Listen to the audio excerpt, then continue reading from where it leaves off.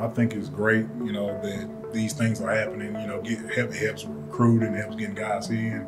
With Coach G behind the helm, I think we in the right direction. Football-wise, to get this turn the program to a winning program. So overall, I'm ecstatic. I wish I had this when I was here, but I'm just happy that I'm alum now, and these guys can get the fruits of these labors and appreciate it while they're here. So this is awesome. I'm happy that this is happening for the University of New Mexico.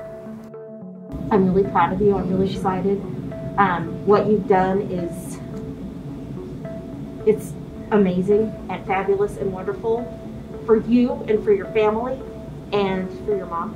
And that's why I never doubted it.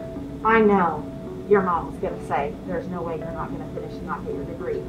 But for you to finish it in the style that you did, the GPA that you have, it's phenomenal. It's incredible. It just shows exactly your character and who you are as a person. I'm happy I finished here at UNM. I appreciate you, Ms. Byron. Oh my gosh. It means everything.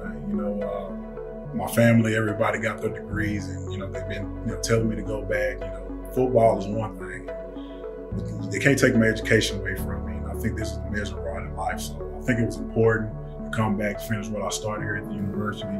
This university gave me an opportunity to go places that I would never dream to go to. So I think it's important for me to finish up my degree and coming along and come around more often and show my face and be proud to be a Lobo.